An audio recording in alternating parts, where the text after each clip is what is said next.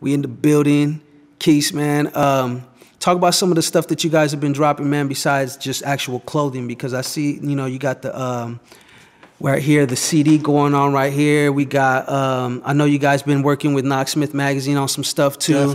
Definitely. Give me the breakdown on the CD. Definitely, yeah. It's the Perfecting the mixtape, which is really like for the culture, you know what I'm saying? Like really on some, I'm gonna be rich on some cocky asshole shit. I just wanted to feel like, I wanted to show a lot of the artists in the 925 like, hey bro, put together a good project, put some money behind your project, you know? I like that. And see where it takes you, you know? And I wanted to show them that anybody can do it. It's not hard to invest in yourself. And I feel like that's kind of what's hurting the 925 in a way too, because we got half of the 925 rappers and artists and everything that's doing it the right way, professional, investing in themselves. Then we got the other half, which is putting out bullshit, t-shirts, whatever it may be, music, whatever it may be. But if we all could just get on one accord and get that right look and that right professional act about ourselves, it'd be cool. And that's kind of how I started. Like, you know what? I just want to show, like, let's do it this way. Let's make sure our it's good quality product. In a way, you know what I'm saying? That's how it came about. Of course, I wanted my 925 cast to get on it. You will definitely be on it. That shit's lit. Highway 4, Nick James. Shout out. Man, shout out. That shit's lit. I so, you know, so that's really kind of how it happened.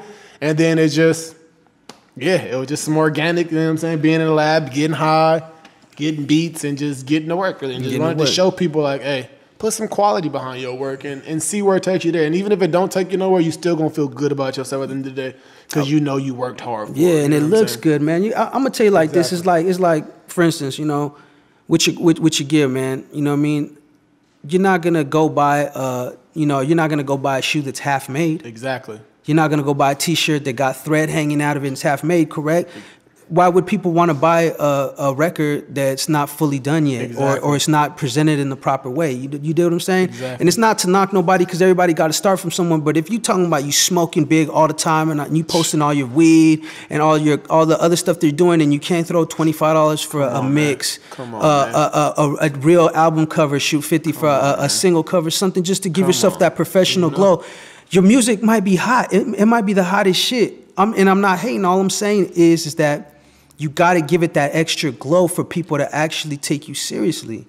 You know, if not, there's like a lot of people just doing it just for the fuck of it. Like I said, that goes back to saying some people, they're not serious about it, but they're just doing it just for the look and the rah-rah of it and stuff, and it's not the right reason, and it kind of gives it a bad look for the people that are doing it for the right reason. Exactly. There's a lot of dope artists out there. They just need to invest more in themselves is how I feel like. So I agree with you totally on that. And there's a lot of them that like, they half-assing it, and they always gonna do that. Exactly. That's what they doing. And quality beats quantity any day. Any day, man. Nobody goes out and be like, man, who got that fucking Reggie out there, man? I'm about to go buy some fucking Bush right now and just I'll burn always it down. go buy a pair of Jordans before I go buy 4 pairs of Payless. Or even Under Armour, Stephen Curry for that matter. I don't give a fuck. You just got to look at the model. You know, you just got to look at the model of success for anything. All these other places that if you're really trying to be a business, if you're just doing it for fun and just dropping shit, that's cool. Keep it as a hobby. You know but that's cool. But like, if you really want to get taken seriously, and if you really wonder why people don't be like, oh, really supporting you or showing you the stuff how you want, it might be because the presentation ain't right.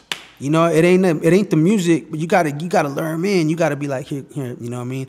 Check out my stuff, because this look nice. You know what I'm saying? The magazines look nice. These are all products right here that came from this area, from independent entrepreneurs that are doing their thing, and they invested in themselves. Keyword, invest. You know, in yourself. This podcast right now, this is nice. Nice ass mics. You know what I'm saying?